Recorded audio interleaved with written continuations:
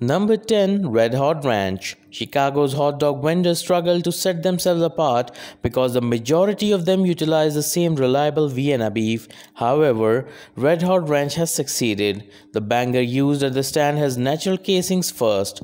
The dogs get a distinctive bite from this, one that is more snappy than the Oscar Mayers that many Americans grew up eating. Additionally, the vendor offers Depression Dogs, a Chicago-style variation that includes French fries inside the bun. Notable are the griddle burgers as well.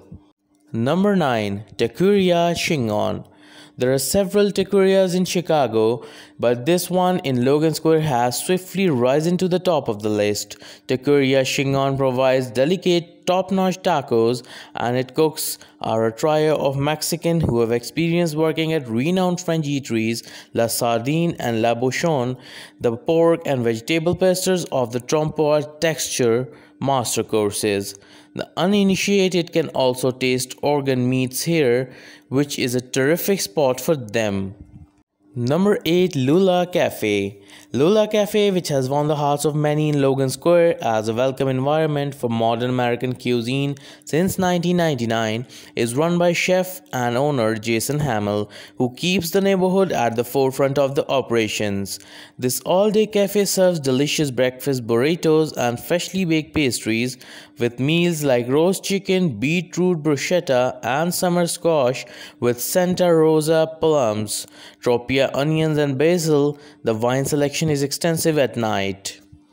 Number 7. Mi Tocaya and Togeria. Few chefs possess the skills and passion Diana DeVille has as she presents a stunning array of small Mexican dishes at Logan Square. DeVille isn't afraid to take chances, and she doesn't cater to stereotypical American diner. This isn't a place to fill up on the chips and salsa while sipping pitchers of margaritas. DeVille quit her former job because the bosses made her comply with those demands. Number 6.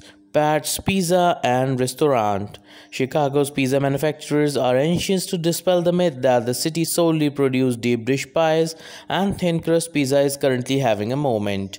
Calm down, fans of deep dish. Still fantastic are thick slices. Tavern-style pizzas are a long history and being popularized by Pat's Pizza in Lakeview. Pizzas at this family-run establishment are among of the crispiest and thinnest in the area. Number 5. Super Khana International. Want to find the best burger and pizza around, but topped with the best seasonal produce? Not what diners anticipate is Super Khana International. Indian cuisine forms the foundation of the establishment, and customers will notice the well-known spices that distinguish subcontinental food. Tata's Indian American restaurant is not located here though. It's almost like a deconstructed version of the dish, but the pig vindaloo is exquisite. Number 4. Smoke Barbecue. This restaurant in the Irving Park neighborhood of the Northwest Side serves barbecue in the Kansas City and Memphis traditions, using two smokers to prepare meaty St. Louis style and baby back ribs, succulent brisket, and apple and oak smoked pulled pig.